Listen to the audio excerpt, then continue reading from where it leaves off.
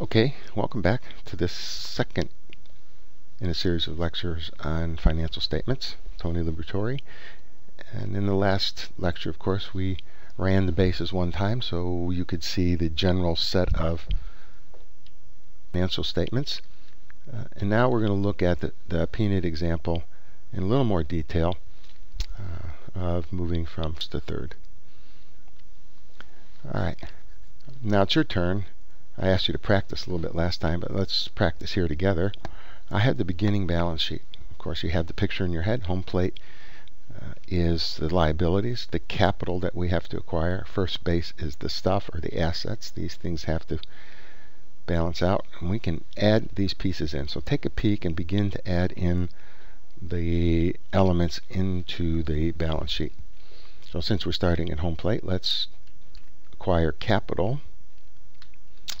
I have a note payable of $10,000. That's what we're borrowing from the bank. There's a lot of places to borrow money. We'll talk more about that later. And as owners, we're going to contribute $9,500. So that's equity. So now we have debt and equity. For total equity of $9,500 and total capital of $19,500. So we're at first base, acquired our capital. This is the extent of the money we have available, and so now we move to first base to acquire stuff. Right. Well, we're going to buy the inventory we have here for peanuts. That's $10,000 in this particular case, and we have $5,000 in equipment. What's remaining is that I've written checks for $15,000. That means I have $4,500 remaining in cash for total assets of $19,500. Well, this is pretty straightforward. Assets have to equal capital. Capital is only the available money that's in the company to purchase these assets. So liabilities, what you owe to people, assets, what you own. And this is a beginning. Now this is a stock. So first base, second base, we've got our beginning balance sheet. First base, then we need to begin operating. And the first order of business there is to make sales. So we're going to sell peanuts. Our sales here that we have, you can pick those out on the numbers. That's sales of peanuts is $20,000.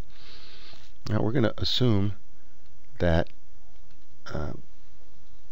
we're using up our inventory. So we've generated sales at second base. We go to third base and we say, well, how have we used our revenue in this particular period, week, month, year, etc. And we've used some of the funds that we have to replace our inventory. So we started with $10,000. We're just going to assume that we use it all just for simplicity of calculations. And so here's $10,000 in cost of goods sold. I used that language before. You might have picked it up. This is the cost of our peanuts. It's the cost of the goods we're selling. We assume we had inventory of $10,000. We used it all. We took $10,000 of our revenue, went out and bought new inventory. And so our gross profit, obviously, is $10,000. This is an important number for any business that has inventory, because you can see this, the lower the inventory cost, the lower the cost of goods sold, the more gross profit you have, so it's easier to pay your bills. The higher your cost of goods sold, the less your gross profit, and the more difficult it is to cover your operating expenses. All right, so here we have gross profit. We have other expenses here at third base that we want to control, and I've added some in and I want to explain those. Wages, of course, here we have $5,000. We pay our labor, workers, we pay rent of $2,000 over the period. Again, this could be, say, a week or a month. It's a given period of time.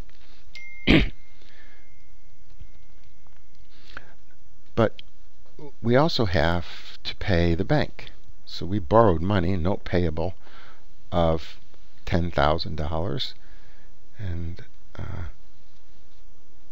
the payback of this, as you can see in my little explanation, is that you pay back the $10,000, which is called principal, and then you also have to pay the price for borrowing the money, or what's called interest. So the interest part is entered into the income statement. When you take accounting, you get a deeper look at this, but you can think of it as the fact that here's the cost of funds for using it for that period.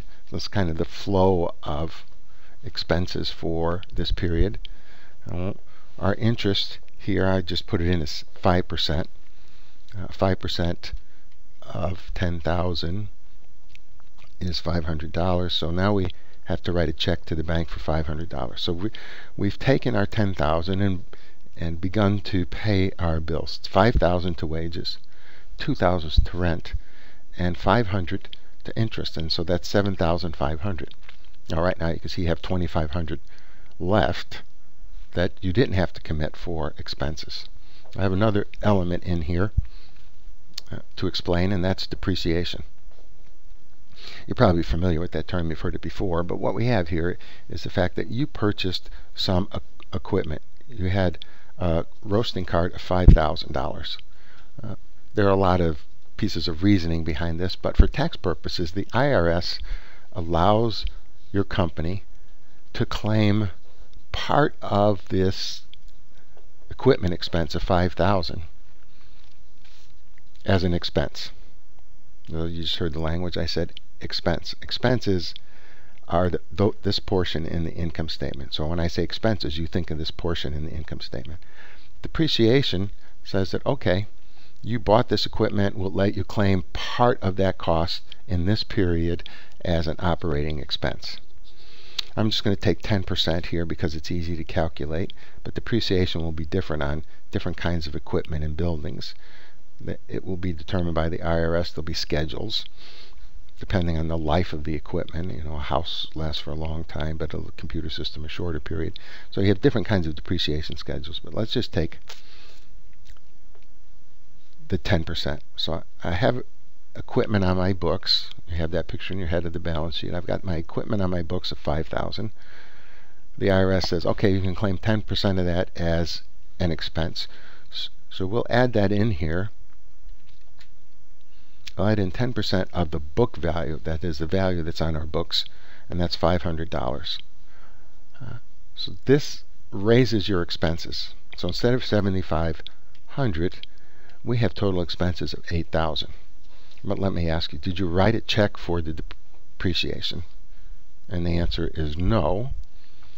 So we would call this, within the income statement, a non-cash expense. It allows you to increase your expenses that you're reporting. And if you look at this, you know, you can realize that this reduces your net income. You think about that for a second. If we didn't have depreciation, our total expenses would be $7,500 and our net income would be $2,500. But because we have depreciation, a non-cash expense, our expenses are $8,000, our net income is $2,000. Great. So why is that good for a business? Why do we account for it that way? Well, out of this net income, your profit, you're going to have to pay taxes. I don't have them in here because I don't want to add those pieces here. I'm just trying to get the basic scoreboards in place for running around the bases. But you would have to pay taxes on this. So what depreciation does as a non-cash expense is it allows us to increase the total expenses on our income statement, reduce our net income, and therefore reduce our taxes. Great. Oh, this is nice. The idea is you have to replenish the equipment, so you have that built into the income statement. So here we are. We've made it to third base, and we have net income of $2,000, and this will take us home, and we can use this again. So let's look at that. Let's just run the bases: home, first, second, and third. I think you can see this in your head. Home base, we raised the capital. This is what we owe. This is all the people side. Equity of $9,500. Debt or note payable of $10,000 for total capital of $19,500. And we could call this equity capital and debt capital. And this is all the funds we have raised. This is the source of our funds. We're going to use these to get to first base and acquire stuff. And stuff is what we own, assets, equipment. We write checks for equipment and inventory. We have $4,500 left in cash to help us operate, and we have total assets of $19,500. So the basic accounting equation is pretty clear to you. Assets have to equal capital. Total assets equals total liability plus equity. No big deal. This is the beginning, home plate to first base. And we begin operating. We head to second base, and this is called our top line sales or revenue. It's the first line in the income statement, so we call it top line. When somebody says, what's your top line? You say, well, $20,000. From this, we're controlling and paying our bills and expenses. We had the cost of goods sold, and that's the accounting language. We used all the peanuts. We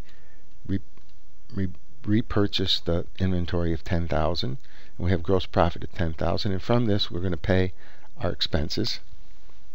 I have total expenses of $8,000. And to remind you one more time, this depreciation is like a fudge factor. It's a non-cash expense. It allows us to inflate our expenses and reduce our net income for tax purposes.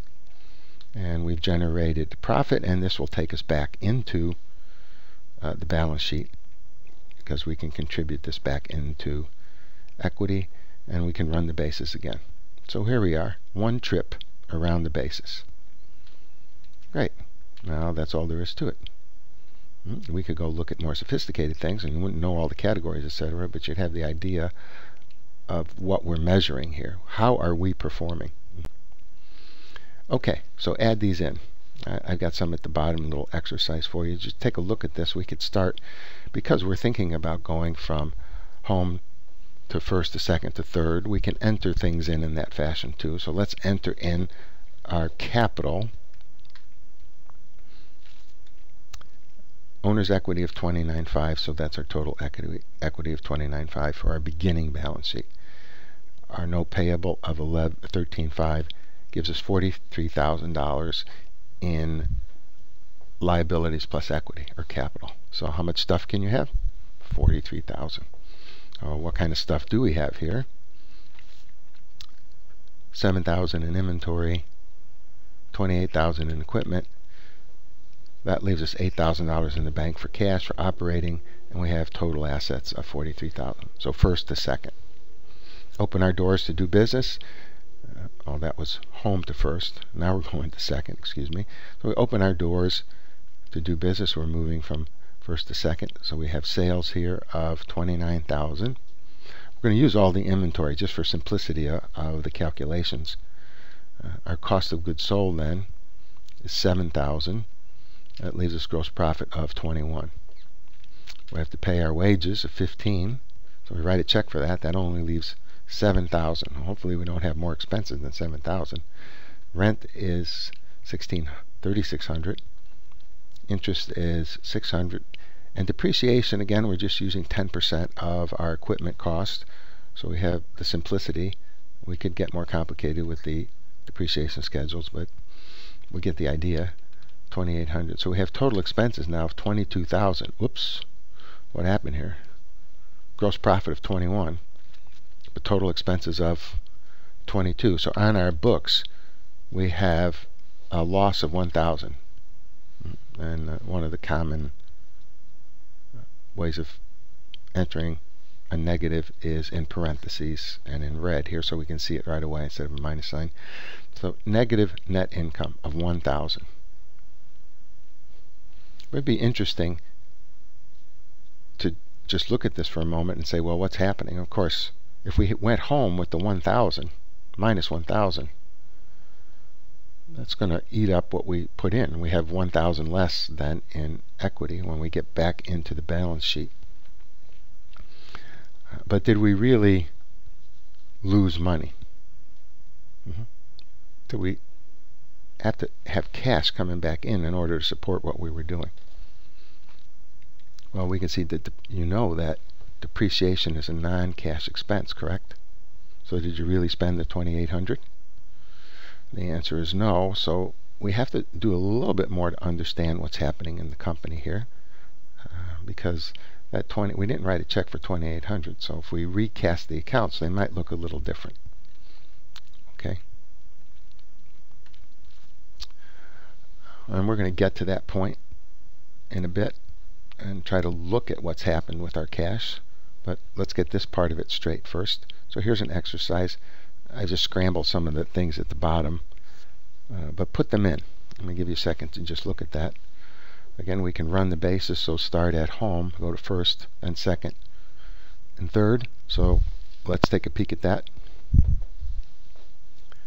All right. Note payable of $400,000. Owner's equity of $400,000. So we have total capital of $800,000. How much stuff can you have? Obviously $800,000. So let's go to first base. We've got equipment of $280. Inventory of $450, and that leaves us $70 in cash. We need some kind of cushion, and so we have total assets of $800,000. Going to the top line, sales of $900,000. We're going to use all the inventory, so our cost of goods sold is $450, and we have $450 in gross profit. All right, now what? We're going to pay our expenses. Oh man, we have a big wage bill, $400,000. This could be dangerous, right? You already spent $400,000 on labor, and you only have $450 in gross profit. Rent of $100,000, and we already are spending more than we're taking in. Yeah. This is if you have $500,000, you're actually writing checks, but you only had $450. Where's that coming from? Well, it's going to come from your cash because you had it in the bank. So good thing you had some kind of cushion. And we're going to have to look at this relationship in more detail. We started to see it in the last set of slides. But now let's pay interest and depreciation. So we have total expenses of $550. And so our net income is $100,000 in the negative. And by now you should be wondering if we had enough cash, or how do we account for all that when we're doing the account. So we need to get a little more sophisticated. Correct? And we know that depreciation was a non-cash expense, but you have to have cash to operate. So somehow we need to measure this. So did you add to cash or draw down to cash? Well, here we're drawing down cash. Hopefully we have enough to draw and keep us in business. And if I just take you back for a minute to think about the balance sheet, where did we get the cash anyway? Well, that was because we raised the capital. $400,000 in equity and $400,000 in note payable. And after we got all our stuff, we had $70,000 left in cash. So the question is, did we raise enough capital to have enough cash to weather the bad times in the business? An issue that we're going to take up in future scoreboards. Okay. Well, just as an aside, how much here we put in $400,000 and we borrowed $400,000, but borrowing the $400,000 from a bank, the bank's going to want that money back, and so you have to have something that they can get back that's worth $400,000. Well, they'll lend you money on the inventory and on the equipment, so these physical assets determine how much you can borrow, but you may have personal assets like you own a home or you have cash in the bank, etc. And these things you'd have to pledge to get the loan. So let's be clear that your assets and equity determine how much you can borrow. And these topics we'll come to in a little bit. But as you can see here, you need to raise enough capital to have enough cash to handle bad periods in the business, because you don't want to run out of cash. So in this case, we'd introduce a new concept. We'd say that if you had enough capital and enough cash to weather the bad times in the business, we would say we had enough capital, or that we are well capitalized. Get it? So when you hear this business term, well capitalized, it means you have enough capital in the balance sheet to give you a cushion of cash in case you need it for operating the business. So well capitalized. Get it? Undercapitalized would mean we didn't have enough capital capital being the liability and equity side. Didn't have enough capital to provide enough cash to handle these adverse conditions. So here you've learned, by looking just at the scoreboard, some of the constraints in the business operation and why you would want to have sufficient capital and cash to maintain the business in slow periods or in difficult periods. All right, so this is once around the bases, and we've learned some new things. We're going to go here then into the next discussions, next lectures, to look at getting back home. Do we have enough cash? Can we survive? And we have to add in some new scoreboards or financial statements. So see you in the next lecture.